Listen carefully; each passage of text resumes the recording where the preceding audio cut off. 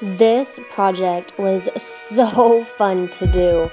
I seriously just grabbed my paintbrush and some black craft paint and just let the creativity pour out of me. It was actually really relaxing. I threw on some music and just let my hand create lines going every which way. It was way too cool to see this wall transform. I was non-stop searching online at so many different wallpapers, and everything was so expensive, and this came to mind, and I am blown away by the result and how awesome it looks. This project costed me $1 in craft paint, and that's it. That's probably the cheapest wallpaper you will ever find, and it looks absolutely beautiful. I hope you guys love it as much as I do.